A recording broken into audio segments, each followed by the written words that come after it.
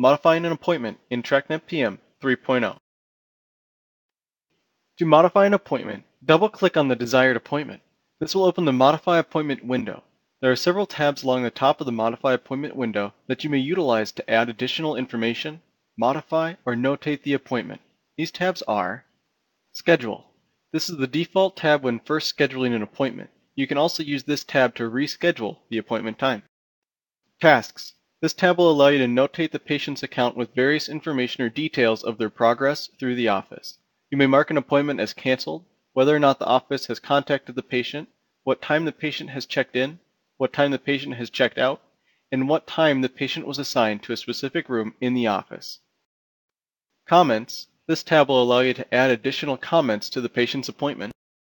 The History tab will show a history of all changes made to this appointment, when these changes were made, and who made them.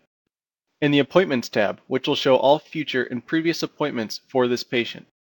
You may also modify the appointment outside of the Modify Appointment window by right-clicking on the appointment. This will open a drop-down menu with a variety of options for changing, modifying, and updating the appointment. These options are Add, Modify, and Remove, which will allow you to add another appointment at this time slot, remove the currently selected appointment, or modify the currently selected appointment. Patient Contacted will allow you to mark that the patient has been contacted. Check-in will allow you to mark that the patient has been checked in. Check-out will allow you to mark that the patient has been checked out. Canceled will allow you to mark that the patient has canceled their appointment. This will remove the appointment from the day and week views of the scheduler. However, this appointment is still visible in the list view. Create Encounter will allow you to create an encounter for the selected appointment and patient. New from Old will allow you to use the patient's current appointment information as the basis for a new appointment. Once selected, you will need to set a new date and time for the appointment. Reschedule will allow you to reschedule an appointment. Upon selecting this option, the Appointment Editor window will pop up allowing you to select a new date and time.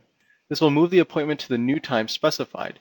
To view the appointment on the scheduler, you must then navigate to the new day from the calendar view in the left-hand portion of the screen. And Find Appointment will allow you to search for a list of all appointments in a set date range for a specified patient. Once the Find Appointment screen has opened, enter the date range and the patient's name, and then click Search. You may also access this feature by clicking on the Find option in the upper left-hand corner of the main scheduler window.